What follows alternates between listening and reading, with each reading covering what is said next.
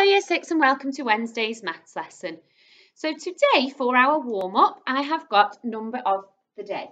Okay, so you've got this number here. I'm not going to say it's one of your challenges, and you've got to do these things. You've got to write it in words, write 5 more, 20 less, say whether it's an odd or even number, and then multiply it by 10. Okay, so pause the video now, get out your purple book and have a go at this little challenge to get your brains warmed up.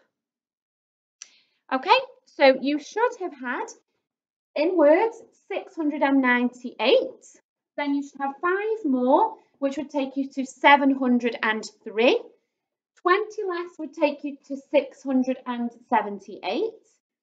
It's an even number because it ends in an 8, and if it's 0, 2, 4, 6 or 8, then it's even.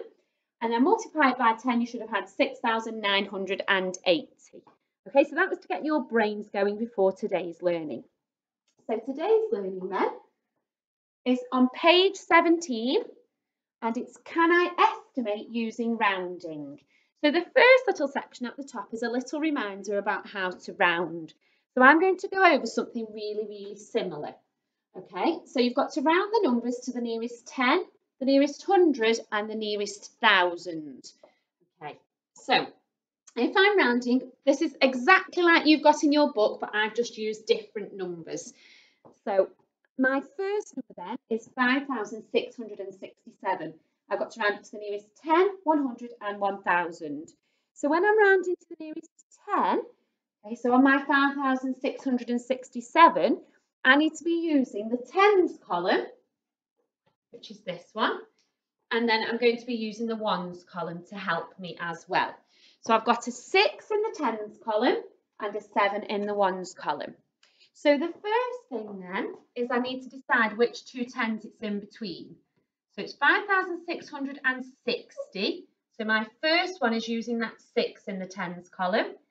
And then the next 10, because if I was counting up in my tens, I'd go 60, 70. So it's 5,670. Okay, so they are the two numbers that it is in between. So then we go to our rule. So we did do rounding not so long ago in our bubble closure. So remember 1, 2, 3 and 4, we round down. 5, 6, 7, 8 or 9, we round up.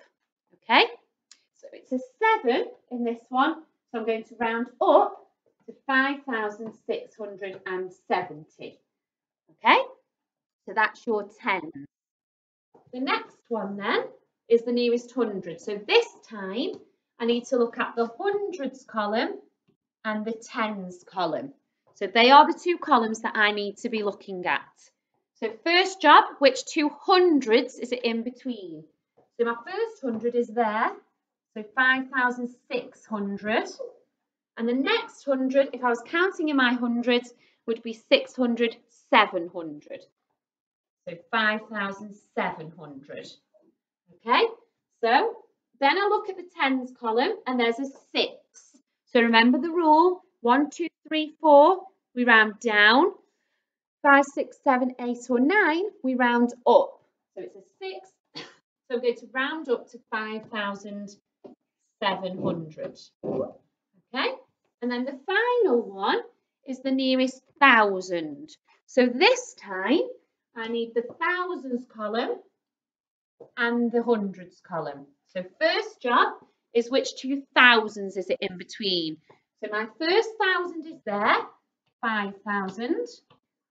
And then if I was counting in thousands, 5,000, 6,000 would be the next one. Okay, so then I go to this one, I go to the hundreds column. Remember my rule, 1, 2, 3, 4. So 0, 1, 2, 3, 4, we round down. 5, 6, 7, 8 or 9, we round up. And it's a 6, so we round up to 6,000. Okay. So what I would like you to do now is pause the video and I want you to have a go at this one. So this one says 995. So I want you to have a go in your purple book at rounding 995 to the nearest 10, 100 and 1,000. And then we will have a look at it together. Okay, so you should have had a go at that now. So the nearest 10 then, so I'm looking at the tens column and the ones column. So it's in between 990. Now, because I'm on 90, it's going to go to 1,000. So the next one is 1,000. That might have tripped a couple of people up. So then I go to this number here in the ones column, and it's a 5. So you should have rounded up to 1,000. Okay, so the nearest 100.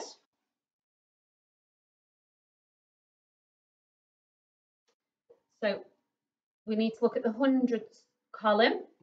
So 900 would be my first one. And again, 1,000 would be the next one. And because it's a 9 in the tens column, I'm going to round up to 1,000 again. So finally, for rounding it to the nearest thousands, this one's slightly trickier because you are not on 1,000 yet. So you would have it somewhere in between 0 and 1,000. And because it is a 9 in the hundreds column, you would round it to 1,000. Okay, so that first section is just like that one that we've gone through together. So you can have a go. I would pause the video now while it's fresh in your mind.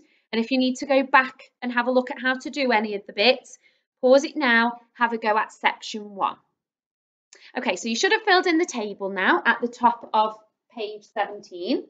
And then the second section then is using rounding or using estimating to quickly work some questions out. So I'm going to go through a couple of examples with you.